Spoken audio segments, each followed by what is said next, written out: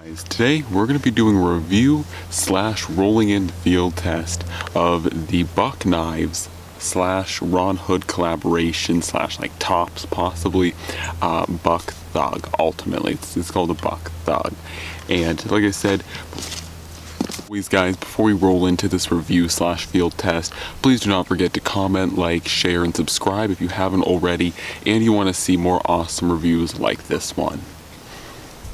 I was saying, today we're going to be talking about this really awesome knife, and I've been using it for I've been using it for a few months now, as you guys have probably seen by the handful of videos that I've been using this knife in, and it's really been, and I'm going to be rolling in test footage of course as I talk, and so you guys can kind of get an idea of how effective this thing is, and it's been really impressively effective. I have to say, I've really enjoyed using this knife, and I think what I really find most enjoyable about this knife in particular is the fact that it's kind of like a multi-tool. It really, I think, does the one tool option correctly, and the fact that with this knife you get a lot of versatility, you get a lot of chopping ability through this front kind of almost kukri styled belly, and then you can also choke back and choke up on the knife and move back onto the more bottom or beginning of this knife, and you have a very effective hold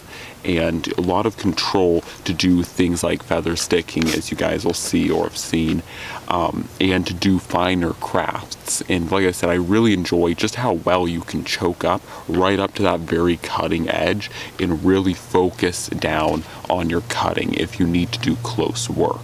And then of course you just have general purpose cutting done in this kind of mid-range area. And then I think what this knife gets right, and what a lot of knives don't get right, or bigger knives don't get right, is that it has a really thin but yet at the same time really robust tip. This knife is of course made of 5160 spring steel, so it has a very hard to break tip, and I have done some tip prying tests on this knife just to make sure, because this knife does have a pretty thin, as I think you guys can see there, pretty thin tip.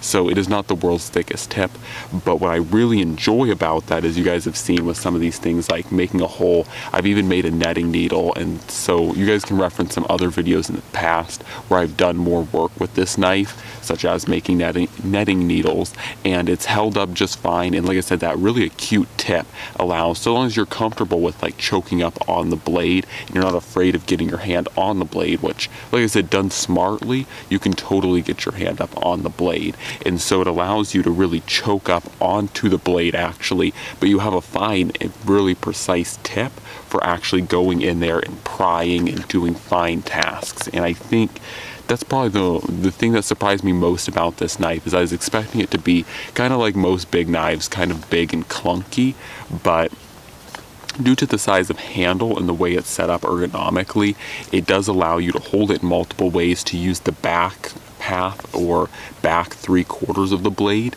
really effectively, and then if you decide to choke up, this has a very fine tip for doing really fine and detailed work. And I'm continually impressed at the kind of detailed work I can pull off with this really big knife, and so that has really impressed me heavily with this knife. And I can tell that Ron Hood definitely had his hand, or a big hand, in making the design of this knife the way it is, because it is a very effective multi-tool. And I guess, and I've also shown you guys some draw knife ability. This is of course not the world's best draw knife, but because of the way this kind of curves in here, you can really hold up here on the tip, and I kind of like to do it more like this, but you can get back if you need more leverage, or you want to use more of the blade, you can really get back on the handle here and pull it like this.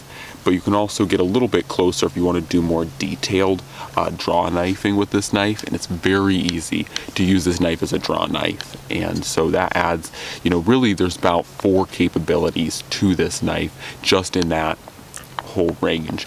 And so once again, the designer, or Ron Hood, was really thinking out this knife quite well when he made it. As far as the 5160 spring steel goes, I don't actually have a whole lot of use with 5160. This is only my second knife that has it, but I'm still continually impressed by 5160. It is a superb steel, and I think it was the perfect choice for this knife, because this knife actually is not particularly thick, so it really needs to have a steel that helps allow it to be thin but yet still strong, and I think 5160 was a really good choice for that. And you guys will see I'm going to roll in some chopping footage. I don't know if that was a real or false tobacco plant. I don't really know because I'm not that experienced with them, but what I do know about that plant is that plant grows a lot here in central Alaska, and it also is a lot like bamboo, whereas a really stiff outer shell to it, essentially like the stalk, but it also has a hollow interior to it. And so you guys could see there that this knife, it has thickness to be pounded, like you guys could see the batoning, and so it's not super weak, but at the same time it's also thin enough to do moderate chopping. This is not a machete. This is not something designed to go through just lots of grass, but what I do like is it can go through moderately sized brush really well. Things like saplings, smaller trees, things like bamboo and that type of like plant, whatever it is, like false or real tobacco, whatever, that type of plant that's thicker and hard and something that a machete would struggle through, this thing has the power. And once again, due to this curvature, if you hit the brush that you're trying to cut right here in the belly, it just plows right through it. And you guys could even see in the chopping, if you hit on the belly, it just plows right through it. And for the most part, I've really been impressed with the chopping of this knife because it's a quite lightweight knife, especially for its size. This is a 13-inch overall length knife, and so for its size, it's really, really lightweight.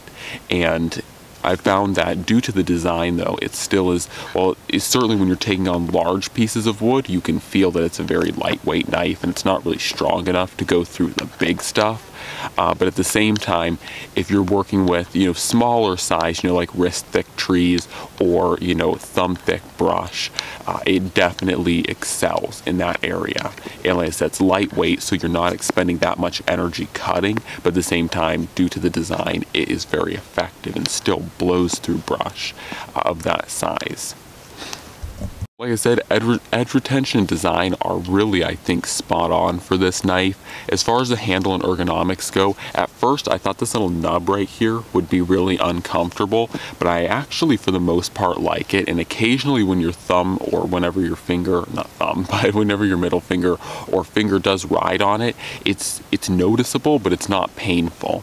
But for the most part, I do like it because it helps kind of divide your 3 ladder fingers from your 2 top fingers, so like your pointer and your thumb, and then your 3 ladder fingers for most work. This is kind of like the general purpose area, and then for me, I find it to be just a little bit cramped, but generally when I usually chop with this knife, I usually do 3 fingers. You guys can see this one just kind of rests out here on the lanyard. That's kind of why I have the lanyard back here, is so that it gives something for my pinky to hold on to while I chop, and in that position, I found it for the most part to be comfortable. Over prolonged, or when you're chopping, like I said, through really big things, I have found this to be just a little bit painful, and I have found the handle, if you aren't holding onto it properly, the handle can be a little slick as well, but for the most part the texturing's good and I don't really have much complaint.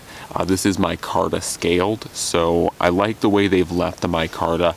This is really one of my favorite ways to have micarta, and that is that it's left pretty stock. Like, this is pretty much how just rough micarta is, and so it's not super polished like Bark River likes to do, because I found with Bark River that's a really nice and pretty feature of the knife, but it's not very practical. Like this, you can feel the fibers of the canvas still there, but yet it's still not like terrible, but you can just, it's not polished either, you can still feel it and you can still grip it up pretty good. Once again, with ergonomics, to the jimping, I found to really not be that bad. I don't use jimping generally on knives. I've actually pretty much just trained it out of myself to use it. So like when I'm holding it here, I'm not even using the jimping. Like the jimping for me would be really awkward on this knife, because if you hold it here, it feels like the thumb's just a little bit too far out, and then here it's way too cramped to use the jimping. So I think the jimping, at least right here, is more of like a marketing ploy, just kind of make the knife look cool in a picture. But it doesn't really serve any practical feature. As far as it goes, if you were to try and use the jimping, it has moderate lockup, but just like most jimping, it would create a hot spot over time. Other than that, there is one other thing I've done to this knife, and requires just a flathead screwdriver, or a flathead of anything, so you don't necessarily have to use a screwdriver. I'm using my Surge here just because it is a screwdriver, or it has one on it. But what I did was I opened up these handles really early on when I got the knife, and I realized that there was some pretty good size. They've skeletonized out a fair hole. It's not a huge hole in here in the tang, and of course this is a full tang knife, but they've skeletonized out a fair sized hole. And so what I did was, and I'm going to remove this real fast, the back one off, but I certainly could. But just to kind of show you guys as a reference, what I did was, because they had a fair sized hole, as you guys can see here, what I actually did was I took like a 5/16 inch ferro rod and put it in the center. I'll move it close so you guys can see, but what I did was I took a 5/16 inch ferro rod and put it in the center, and then I just wrapped some paracord. That's around like, I think 3 or 4 feet. It's not a whole lot, but just a little bit of paracord around there, and just filled that area up. Primarily I did the stuff with the paracord so that the ferro rod wouldn't rattle. There we go. So that the paracord wouldn't rattle, but or sorry, that the ferro rod wouldn't rattle. Yeah, paracord rattling, yeah.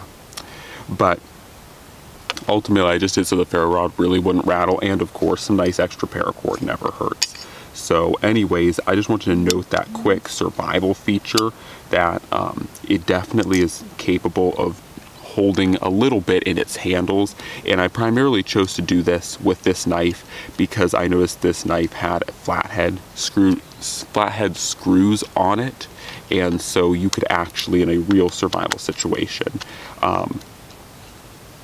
actually take these handles off if you needed to for whatever survival situation you were in. And like I said, I was like, might as well throw a ferro rod and some paracord in there, because I know it has a paracord lanyard, but few little things never hurt. As far as striking a ferro rod, I don't have any easy access on me, except rod goes, this knife will throw sparks off the spine. You do have to get rid of the coating.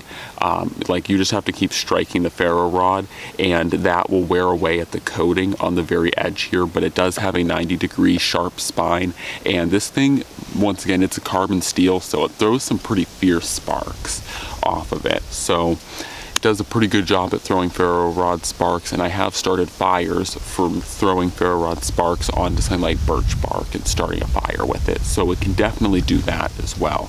So that is another nice feature of this knife.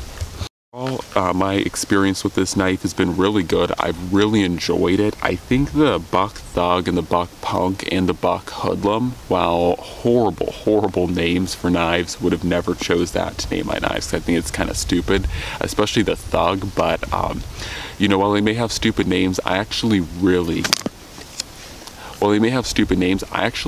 love these knives, especially the Thug. I think the Thug is the perfect in-betweener between the Punk and the Hoodlum, and I think it has the maximum amount of usability as far as a multi-tool. I think as far as a one-tool option, this knife actually does a very admirable job at what it's designed and what it was intended to do.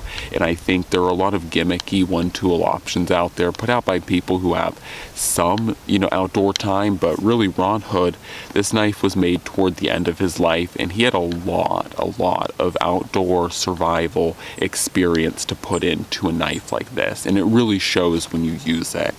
So overall, I really enjoyed it, and this is actually one of the few big knives I'm actually not going to get rid of, because I really love the way it works, and there are real applications, like when I want to go super minimalistic and only carry one tool in, like do a real one tool option and carry this and maybe like a handful of things, like a water bottle, and just a handful of things.